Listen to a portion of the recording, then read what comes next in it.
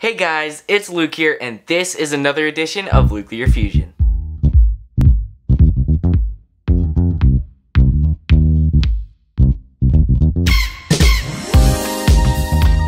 So today's kit is the Cobi B-25B Mitchell. Now this one is ruptured duck, meant to look like one of the planes that took part in the Doolittle raid. Now for those of you that don't know what that is, it's when Jimmy Doolittle took his men and 16 B-25s and flew them off of the aircraft carrier, the USS Hornet, went, bombed Tokyo, and didn't quite make it to their airfields in China. Now that said, let's take a closer look at this awesome kit. Taking a closer look at our B-25B, you'll immediately notice that this plane is very accurate. Now, it definitely has its flaws, but overall it looks really good, and I should know, I am part-time crew on an actual B-25J Mitchell, and they are definitely similar aircraft, however they are a little bit different, and this one isn't quite perfect, but it's pretty good. Now, on the nose, you'll notice that we do have our one machine gun, and the glass nose. Now in real life, the bombardier goes in there, and that's where he has the bomb sight to obviously aim the bombs. And you can, in real life, there's a little person goes in there, but in the kit you can only put a little head in there to represent the person. It's pretty solid, and in the future I plan on hollowing it out to make it just an actual more realistic B-25. That is one of the things that isn't that realistic. Now obviously the next thing is that it is made with Cobi bricks, so it's not perfectly shaped, but it's gonna be pretty close. And one of those kind of imperfect shapes is the kind of the nose shape here. It just kind of goes down and then like levels out and then goes down a little more. The real plane is much smoother and looks better in my opinion. And another kind of imperfect thing is that the whole fuselage is a lot more round as opposed to the real B-25 being a little more square, and this makes it look much more like a B-26, which would be really cool to see Cobi make a B-26. It's one of my favorite planes. And moving back to the front of the plane, sorry I went on a little tangent there, you can see the cockpit. You can just lift it up, it just comes off like that, and inside you have two pilot seats for the pilot and co-pilot, and you also have two little steering wheels in there, which is nice to get a control mechanism, or it doesn't actually control anything, but a suggestion of a control mechanism, although the actual B-25 had yokes, not steering wheels, so that is again a little tiny thing. And right up here you have the observation bubble, as well as two little windows right next to it. Well, one on each side, and both of the sides are identical, so I'm really only going to show one. And back here we have our little star here, keeping it period accurate with the little red dot before they had the stars and bars. And we also have our turret further back. Now the B-25, I'm more familiar with the B-25J, has the turret in the front, however the B model does in fact have it in the back. And I really like that they put it back there and called it the B and kept it accurate rather than messing up the names. I really like that Cobi gets their stuff right most of the time.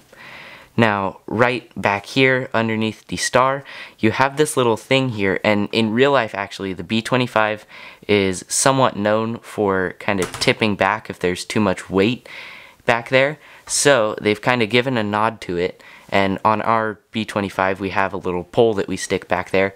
But the Cobi B-25 also has a little pole that you can flip down, and then it doesn't completely fall back, but it just kind of falls back on that pole and keeps it pretty upright. I really like that they included that, and it's a nice nod to the actual B-25s. Moving on to the back of the plane, you'll immediately notice the two tails that is very iconic to the B-25. Now again, Cobi has come in clutch with these awesome custom molded tail pieces. They always do this for their planes, and I love that they do that. Even though it's just one set, they custom mold a piece just for it. Now you'll also notice that we have a tail gunner's position. Now the B-25B did not have a gunner position in the tail, especially the earlier ones, and there's that feature coming in handy, the little pole. And back to the tail section, we have the little like glass part, but there shouldn't be guns there. Now, in the Doolittle raid, some of the planes did put painted black broomsticks through the back of the plane so that it looked like they had tail gunner positions to try to keep enemy fighters off of the back of the plane, and just tried to make it look like they have it, although that might be why they have these little black pieces, but I personally think it's because it's just a little bit inaccurate, and that's okay. Now, you can easily take off these little gun pieces just by removing them. And that one came apart, but then you can just put back this little glass piece and it is now accurate. If I could actually find the studs. Bro. There we go. Finally. Alright, so moving back to the other side, mostly going to be talking about the wings because I didn't talk about the wing on the other side. You'll again see that the side is pretty identical. The only thing different is the rupture duck nose art on the other side that we will take a look at in a bit. And on the wings we have the little stars as well as our engine pods. Now, one thing that's a little weird about the wing itself is the wing is actually straight.